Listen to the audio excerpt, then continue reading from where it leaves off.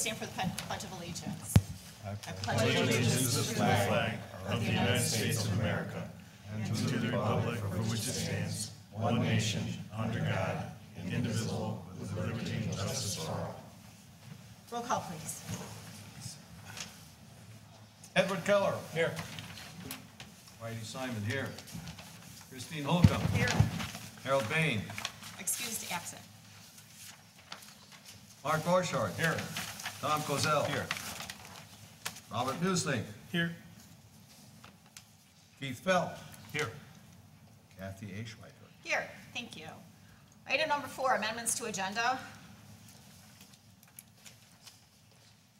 Hearing nothing else. I'll move on to item number 5, approval of minutes.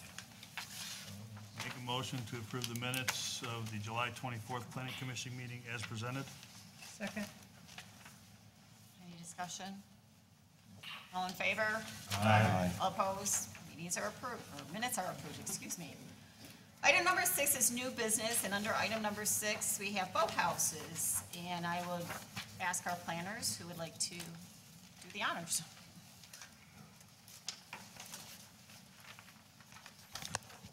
Good evening. So you, I believe, have in your packet a memo, which is an initial discussion of potential amendments, should you choose to move forward, that look at boathouses. And there's a number of different issues. There's some that have come up through enforcement. Some have come up through observations and discussion. Most of what is in here potentially is addressing non-residential districts. But I think it's a good time to probably just talk about the subject in general to see how you feel about the current ordinance and whether you're happy with it or if you feel like maybe some tweaks need to occur. I also want to clarify in the first sentence we talked about how there are some existing examples of existing boathouses in non-residential districts that have side enclosures. That was meant to be a generic statement in terms of not necessarily within the township, but just in general. There's in commercial districts is where you're most likely to see that, where there maybe is repair going on or maintenance or some other type of activity, and you tend to see that in non-residential districts. So we're just bringing that up as an observation, not identifying specific locations in the township.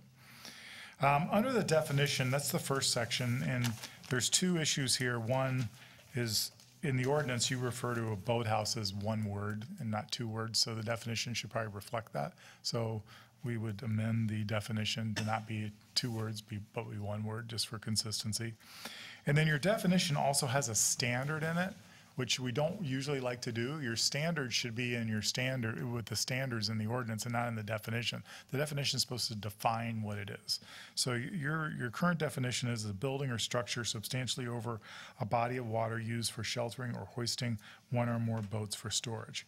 And then it talks about a standard relating to enclosures. That standard's already in your ordinance. There's no need to have it in your definition and to have it as a standard in the ordinance. So the suggestion is, as we would with any definition that has a standard, that that be stricken and that that be found in the actual ordinance provision. And then under accessory buildings and structures, you do have provisions starting with number 8, 3.018, that addresses accessory buildings being a boathouse. The following shall apply. So what you'll start to see here with B is that we're distinguishing between residential and non-residential districts. So in residential districts, such boathouse may exceed the area of the principal building as long as, in residential districts, such boathouses may exceed the area of the principal building rather than the principal residential, because we're going to start talking about a principal structure may apply to any zoning district.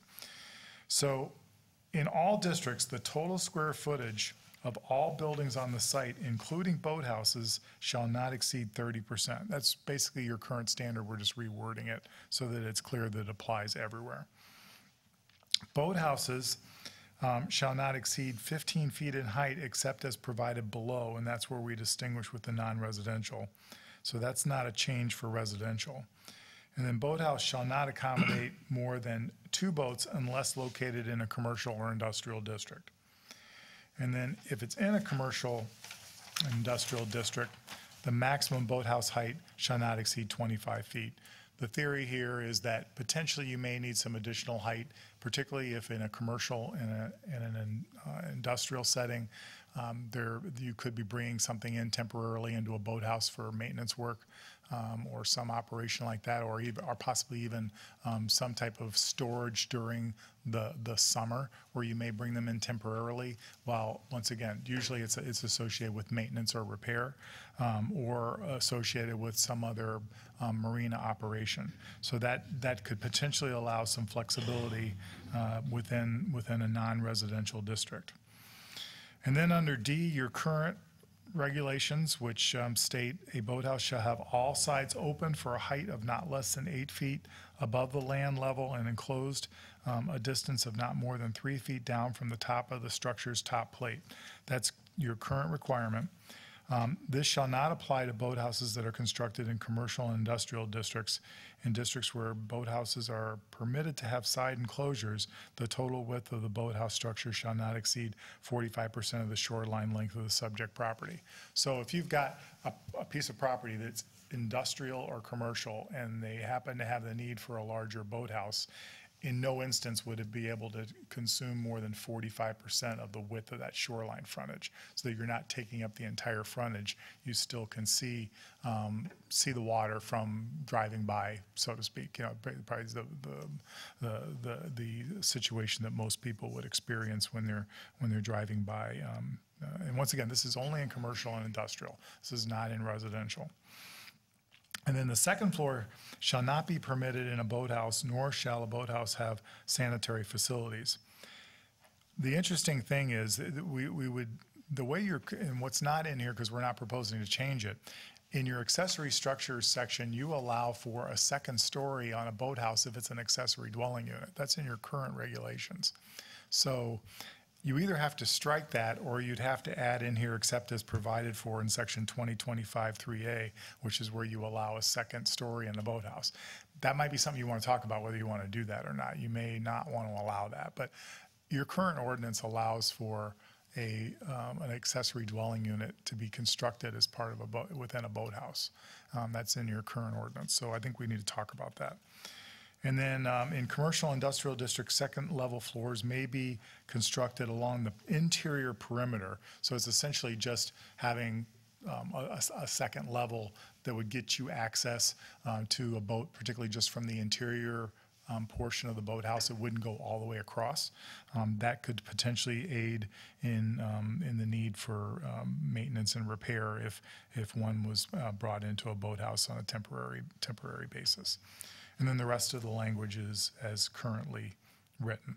So once again, this is here as a point of discussion. We want your input on how you feel about the current boathouse regulations, and I'll turn it back to the Planning Commission for discussion. Questions, comments? Couldn't you just strike E there, that whole thing, just strike it right out? And just, you'd have to refer to the other. Well, I think you want to, well, I guess that's a question. In residential districts, do you want a second floor on a boathouse that can be an accessory dwelling unit? It seems kind of counter if you can't It does. enclose the first floor, why would you Why want would to you let wanna do it on the somebody second to floor? enclose a second floor? If you had to be from the roof down, if you can't go more than 3 feet, you can't, I mean, Right. that kind of, Well, what you would have to do to Restricts the meet the building ordinance is you area. still would have to be open at the bottom, Yeah. and then you'd have the unit in the second floor Because we allow above it. it. 'Cause But you- only 3 feet. Right. Well, no, and no, that, So we'd have to obviously define the it's meant second to be. story can be up there, and that would. Yeah, I think there's something that needs to be resolved with that language, and I think maybe you need to consider maybe not allowing the second floor accessory dwelling units in residential. I think it's. Why would that be? Well, because it runs counter to what you're trying to do with boathouses in residential district, which is not to have side enclosures and for them not to block the view essentially, right? Because that's essentially what you're doing in most communities have that regulation where you don't have side enclosures on boathouses. And if you're allowing an actual unit to go in, it's going to be enclosed. I thought And we were it's- talking about a second floor. No, enclosure. Right now, they could do, I believe if I understand this, they could do,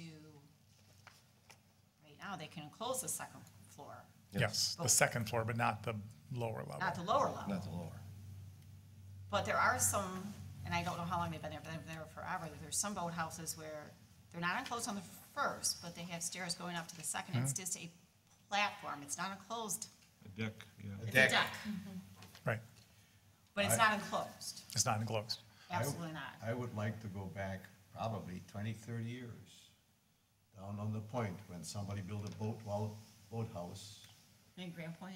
Yep, Yeah. and that was torn down because it did not meet our Yeah. ordinances. Yeah, it was a suit, It yeah. goes back Yeah, I remember 30 quite years well. ago, Yeah. Yeah. at least. Yeah, oh, yeah, yeah.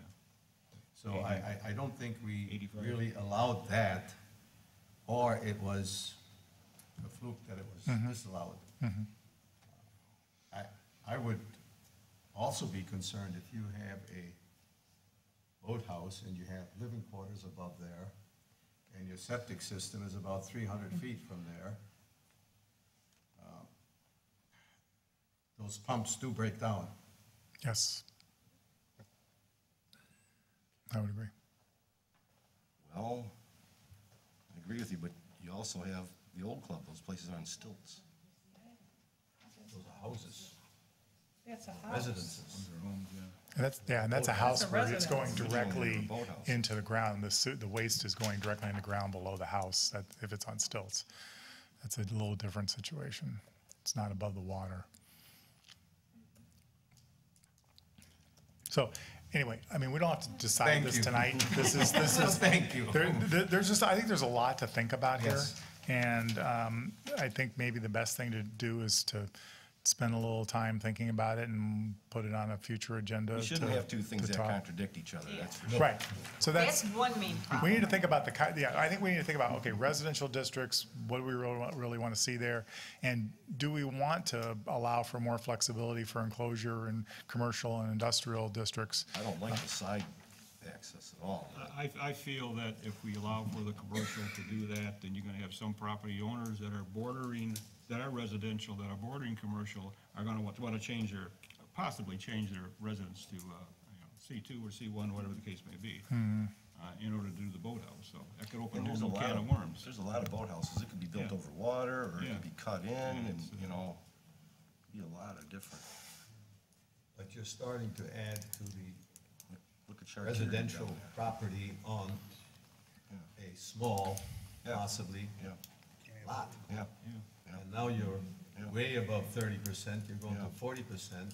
And again, I don't know to what extent the health department looks at the living space as compared to the septic systems that Right. you have to have.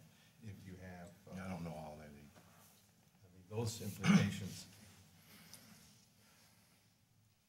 Actually, the one that Matt showed me, is that a garage slash boathouse?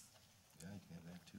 It looked to be just a completely enclosed boathouse with garage. On a back canal, Yeah, a it new looked like build. it had It garage. just had garage doors, a garage door look to it, but it But I wasn't didn't know if it garage. was, because I obviously haven't been in it, and it's a new build. Is it strictly boathouse, or is it garage slash boathouse? It And appears that's to all be, enclosed, it there's appears no to just doubt. be It boathouse. appeared that the water was, the garage doors were facing the water, and that there was no other way to access it besides. Aren't there requirements though with the walls between those places and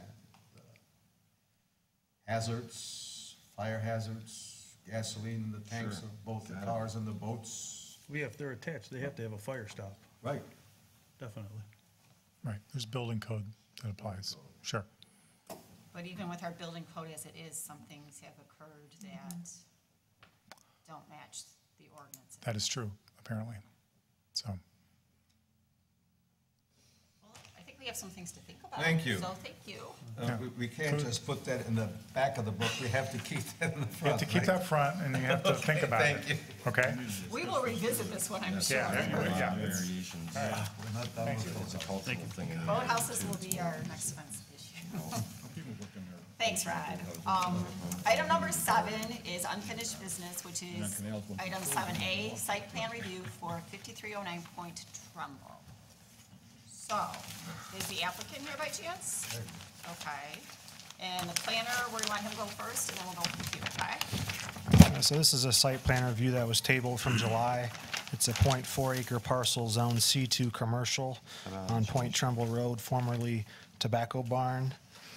The applicant's proposing a garage to the rear of the existing commercial structure. On page 2 of the review letter are the C2 district standards as they relate to the proposed addition. The applicants revised their site plan to comply with the 10-foot side yard setback requirement and has also indicated a compliant maximum building height on the revised plan. There are 2 outstanding issues for the Planning Commission to consider. First, if the existing parking space layout and maneuvering into Point Trumbull Lane are acceptable existing conditions. No changes are proposed to these existing conditions, but we just want your consideration of that as part of the site plan review. And also, the applicant should clarify what they're intending with the former Tobacco Barn sign. They're stating on the site plan that no new signs are proposed, but we would need clarification if that sign's going to come down, refaced, or what is being proposed with that. So those are the 2 issues for discussion. Thank you. Any questions, or should we move on to the applicant? Why don't you come forward and just state your name and anything you'd like to add? Keith Klein, I own the building, 5309 Point Trumbull. We're not going to do anything with the sign itself. It's already been painted over, so it's just a blank sign. We're not going to add anything or take anything away. And the parking is as it has been for decades. Okay, thank you.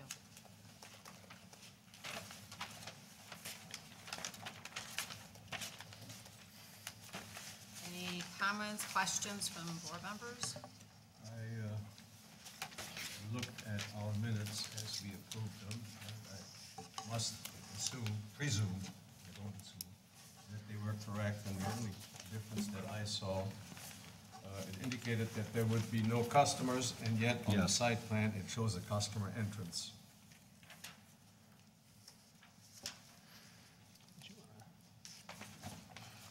I should ask when he's up. No, I know. I guess the engineer had to title it something, so that's what he gave it. Yeah. I guess Got a it's still service commercial. entrance and a customer entrance. Yeah. Yeah, service fine, but it There's said customer. There's 2 doors, so he called one customer, one service. That, I don't know why he did that, it's just the way he titled it. But the minutes of the last meeting stand there. Will really be no customers. No, it's just my brother and I. And he met the 10-foot requirement there.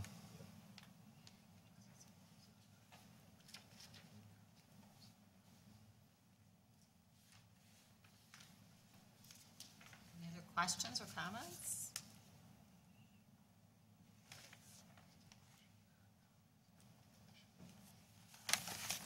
Hey, dude, Okay. can you go over, I know we discussed it first time around, but what are you gonna be doing there with that space? Which space, sir? The garage? Yeah, Parking cars in it? pardon me? Parking vehicles in it?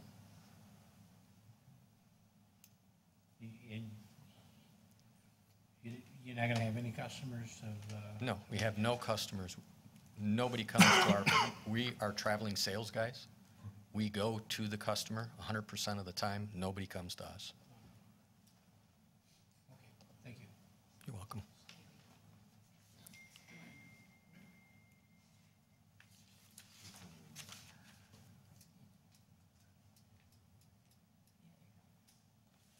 Any other comments, questions, motion? I recommend approval. Wait, hold on. Eric's doing this little finger thing over Oh, here. Sorry, Eric. So the zoning ordinance, as with the new information as far as the sign being painted over, the zoning ordinance considers signs that are related to businesses that are no longer operating on the site as abandoned signs that are required to be removed. So that should be addressed as part of the proposal, since it's obviously not the tobacco barn anymore, and since they're doing a site plan review to maintain compliance with the zoning ordinance. So you're saying the sign needs to come Signs down? that come down. Okay. Versus just saying you can't use it and leave it painted over? That's up to us. It can't be related to a use that's not on the site anymore. His wording says if it's abandoned, it should be. Right. Okay. Thank you for that additional information. And that's 23.04, number 5, on page 23-2. But if he was to put his own company up there or something, that would be fine? Because it is a company, right? Yes.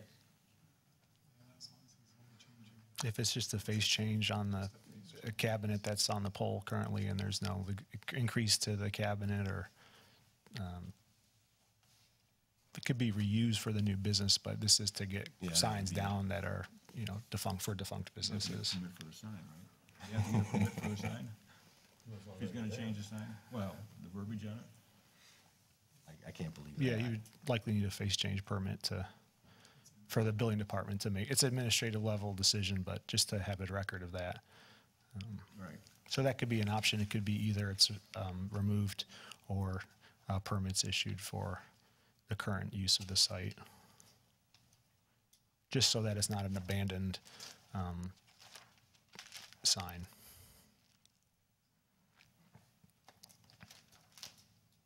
Any thoughts? You could have the applicant address that if they're willing to do either of those two items. Or you could condition it on either Yeah. one of the two things happening. Right. Right. Do you have a preference? Since now you've heard the additional information. Take a magic marker. Yeah, I don't want to have to pay to have the sign removed, so if I can paint the name of the company on the sign and consider it in use, I'd prefer to do that. Okay. But if I have to pull permits and have architectural drawings done and submitted and Right. all of that sort of thing, which I've had to do in another city, I certainly don't want to go through that process.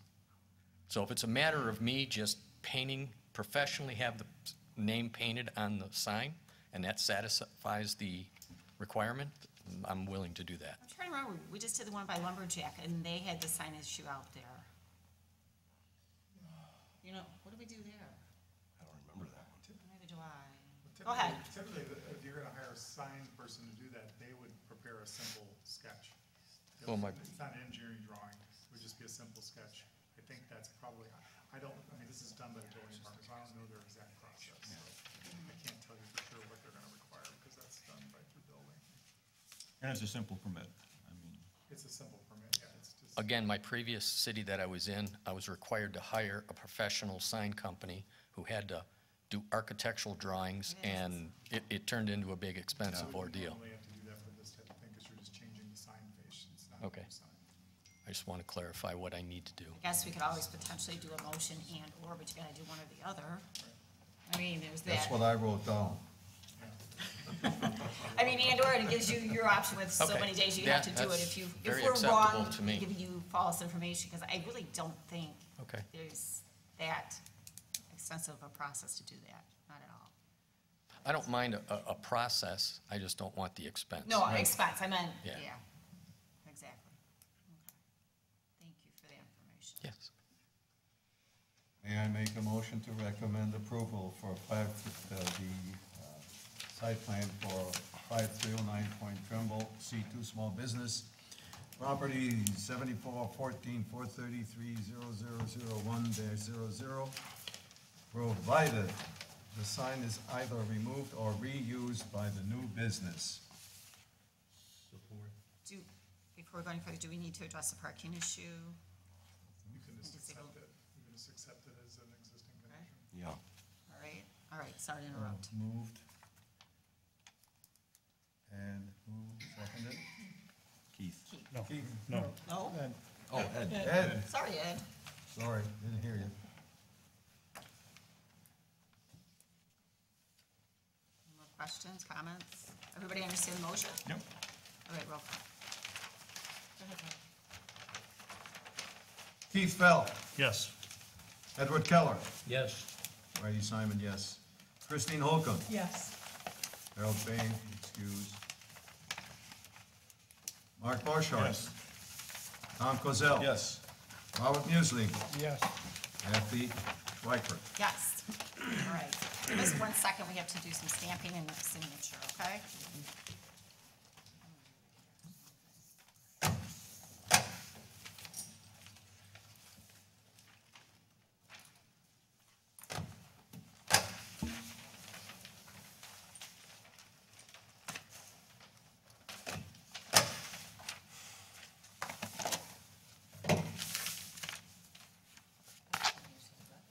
Thanks. 28th today?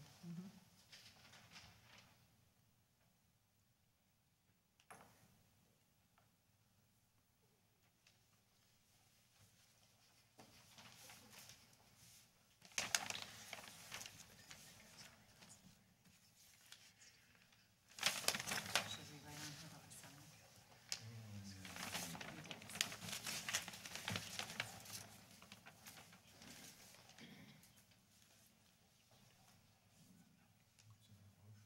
Yep.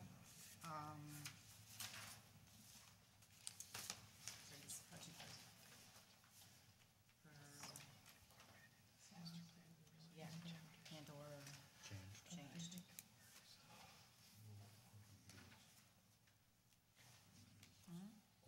Or used.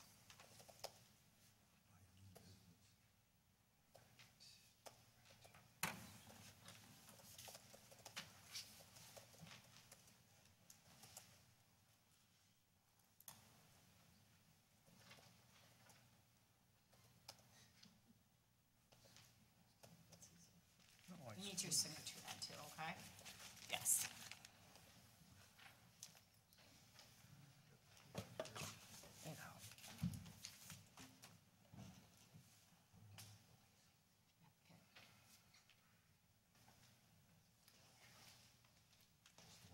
Oh, three. All Can you three. get the bottom copy, okay? That's for your, to take.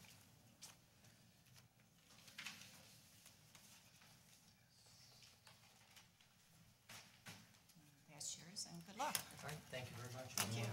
I do have a magic marker. How big is it? Is it permanent? Oh, yeah. Okay, item number 8 is planning consultant report. Nothing? You didn't do any, like, did you go to some It's, seminar or something? yes, well, it's gonna be a chapter in your master plan. Oh, thank you. And next meeting, we're actually gonna be, doing a presentation on the existing conditions chapter. That's about 80% done right now, so we wanted to, so that includes the maps and demographics and population changes and things like that. So, we'll be updating you on that at the next meeting. And, the resiliency, coastline resiliency will also be included in your master plan, so, we'll be presenting that soon. We look forward to it. Yes. Of course we do. Of course. Item number 9, ZBA representatives report. We had a meeting, there was one appeal, 7917 Lake Drive. The owner wishes to demolish his existing house on the non-conforming and rebuild as also non-conforming.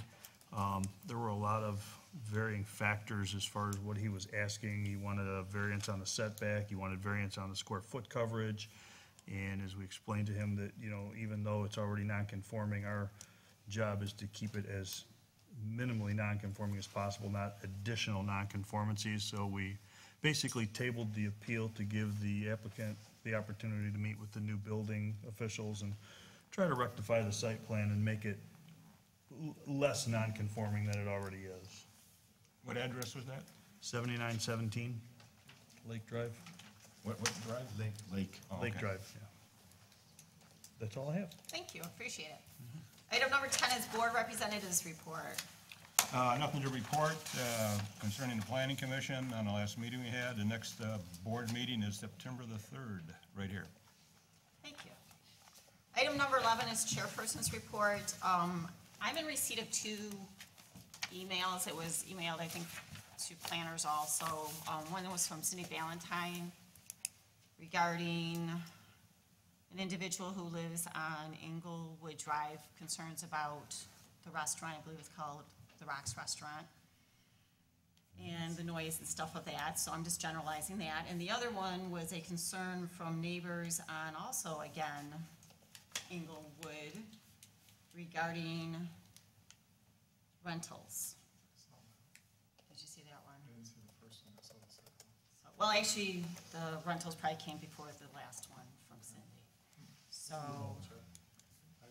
those are 2 things I was in receipt of, and as far as our, I don't know if I need to mention it or not, but the continuation of the public hearing regarding Blue Horseshoes, right? Tentatively now is to September 28th? 25th, I'm sorry. Today is 28th. Okay, and other than that, I don't really have anything more to add. Oh, go ahead. Just so that's on the record, they would need to submit their materials by September 4th, Okay, which is 3 weeks, or they're discussed 3 weeks before the meeting, so we will let you know if we receive those by next Wednesday. sure. So I just wanted that on the record for anyone who's here for that project. If we do not receive materials by the end of the day, Wednesday, September 4th, it will be postponed again to October. Perfect, thank you for clarification on that. Yes. All right, item number 12, planning commission members' comments. I have a question perhaps and a comment. We've been encouraged now for a number of years to attempt to respond to applicants in a timely fashion. Does the applicant have the same need to respond in a timely fashion? As far as, Submitting the paperwork that has been requested. This goes back to June now, doesn't it? May? May? yeah, May. May, I believe or it might be April or May, yeah, it goes back a number of months. Almost 6 months then. And there's nothing we can do except ask them to submit it.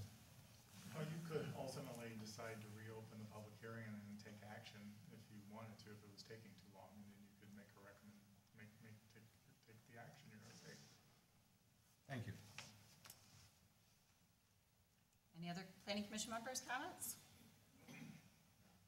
Hearing nothing, I'll move on to item number 13, which is public comments. If anybody wants to make a public comment, please come to the podium and state your name, and please remember the rules that we have governing public comments.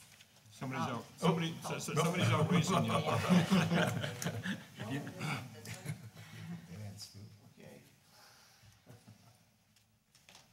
They figured it out amongst themselves. These are basically, Joe Vansame's 7237 Bluebill. And these are just basically comments. He was talking about the boathouses, that the new code make them 25-foot high ceilings. How do you put a second story on top of that? Now you're way over 25 feet. And I heard comments on boathouses with garage doors and so on. Just go down Flamingo on the canal. There's a lot of places down there that have a garage with a garage door, coming off the street, that open up right to the back, which have boat wells in them, along with the second story place. And there's a bunch of them. So you may want to look at them before you start making too many revisions to things. Thank you for your comments. You're Appreciate welcome. it. Anyone else?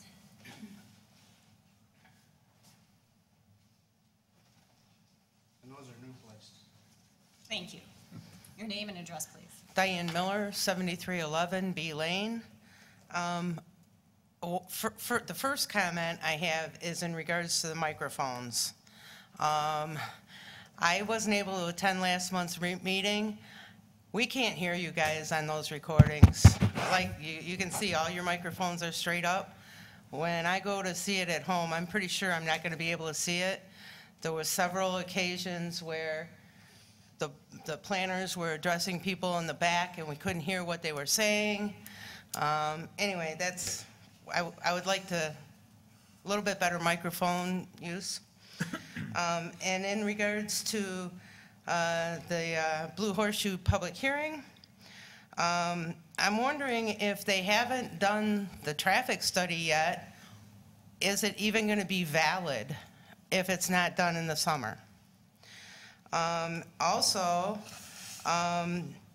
the Corps of Engineers boat study, since the 150 houses back in the Steyer sub, or Perch Point Isles, since our boats aren't in the water, how is our boat traffic going to be taken into consideration if we're not running our boats back and forth through there when they do the study? And also, in reading the DEQ permit, there is not supposed to be any work being done on the seawall between April 1st and September 30th. And they are currently installing seawall in violation of the permit. So I'm not sure who's responsible, how do violations of the permit get reported? I think that there's more than just that one violation that's happening right now. I did a drone video over the island, and there's dredged material that's being dumped on the island. I'm not sure. It said the DEQ permit says that it can't be dumped. It has to go upland and not in any floodplains or wetlands. I kind of thought the whole island was floodplains.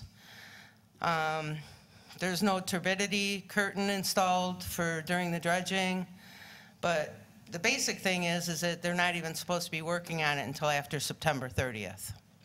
And I don't know how these violations would get reported, but I just wanted the planners to be aware that they're already working in violation of the permits, and it just goes to show some of their character. Thank you for your comments. Appreciate Thank you. it. Any other public comment?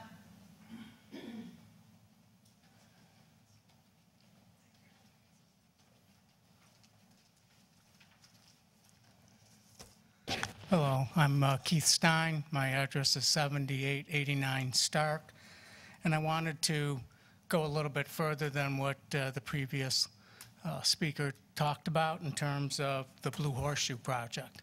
So what I did is I took some pictures, and I recognize that this might not be in your control, but I wanted to share them with you anyway so that you can see what's going on. So.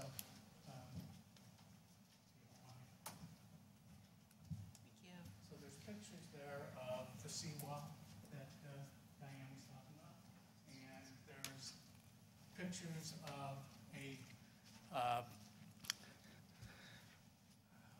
a home, if you will, a mobile home there, trailer home, where somebody's living on the property as we speak, and that should not be allowed. But there's also evidence there, if you look, where they took the dirt that they dredged from the canal and put it onto the property. And there's a lot of concerns that I have and that other concerned residents have in regard to what they're doing that seems to be outside the provisions that were allowed for with their DEQ permit. Because one of the things that we all in this community have to be concerned about is the health and welfare of everybody in this community. And when you're dredging the soil from the bottom of the canal, the reason that the DEQ is so concerned about how that's handled is you're bringing toxins to the surface. And they have to be handled in a way that doesn't bring our whole community into harm's way. My concern with this whole project has been that there seems to have been, from day one, an attempt by these folks to circumvent some of these rules. And this delay in getting the traffic studies seems to further exasperate the whole process. because, like Diane said, when they wait and they now do this next month or the month thereafter, we're not going to get an accurate read on what's going on with traffic during the peak periods. So I think that's something that we need to address, and maybe that is something that is under your oversight. But going back to the point about the health and welfare of this community, we have to be real concerned. St. Clair County is rated number 12 as the 12th highest area in this state for incidence of cancer. So we need to be concerned as a community what people are doing when they're stirring this stuff up, whether it's going to increase the exposure that our residents have to cancer. And this whole project compromises our community in that they're going to have in excess of 200 boats there. And you extrapolate any way you want in terms of how many people will be there at any given time. What's that going to do for the people that are partying there, drinking, and not bothering to use the proper facilities when they need to go to the bathroom? And how much is that going to pollute our water? It's already unsafe to swim. Some people aren't swimming in the water as it is right now. I have grandkids that I'd like to be able to use the water, and I think we have a moral responsibility to the community to make sure people aren't doing things that will compromise the quality of our water. So I thank you for your time. Thank you for your comments. Any other public comments? Sir, do you want your pictures back? No. Okay. Put those in there. Any other public comments? I see no hands or anybody approaching, so I'm going to move on to item number 14, which is adjournment. So moved. Second. You don't need a second. All in favor? All opposed? Meeting adjourned. Thank you everyone for coming.